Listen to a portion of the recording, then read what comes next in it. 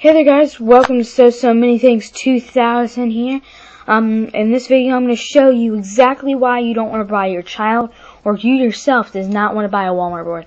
Yeah, sure, they're cheap, but I'm going to show you a great example of why. Now my parents didn't know, so that's okay, but I just let my friends ride these, but you shouldn't even do that because, I mean, you just don't want to.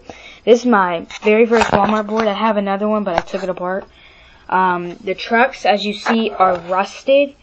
Oops, sorry. That's not the trucks. There it is. There's the bearing. I mean, not the bearing, whatever you call it. Oh, sorry. There. You see how rusted it is.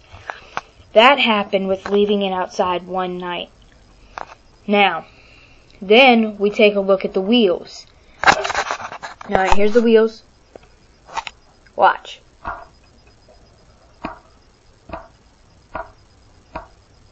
Very bad bearings. Same on the side.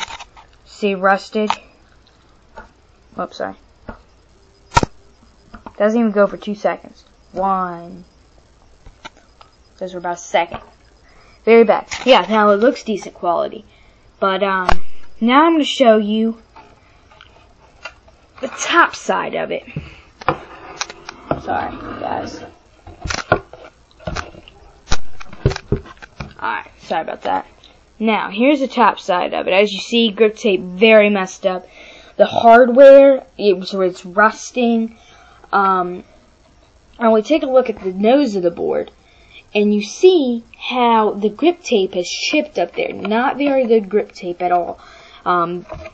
Here's another example of why you don't want to buy your child a Walmart board. Then again, this has been used a lot of times, but bear in mind, it's a Walmart board. You pay $10 for one, $10 to $15 for one. So you definitely do not want to buy your child a Walmart board, or yourself a Walmart board. People get hurt on these things. You definitely don't want to buy your child a Walmart board. If you flip it over on the side, you look how thick this is. Very thick material. They slap this thing together. Don't even want it.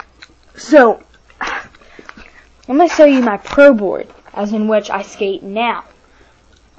Alright, we bring it up here. Sorry. Okay, here it is. Element.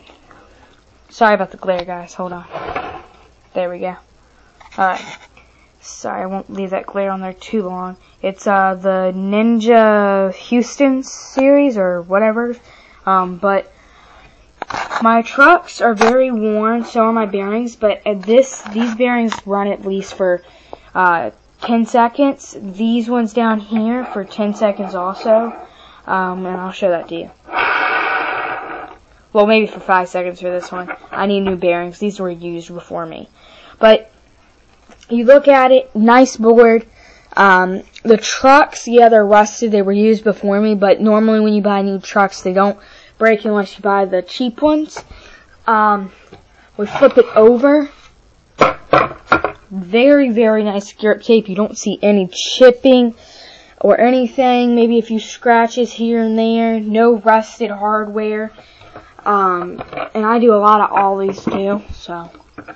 And you see how thick the board is. Not very thick at all. Oops, sorry. There it is. So, yeah, that's just a perfect example. Oops, sorry. Perfect example of why you do not want to buy your child a Walmart board.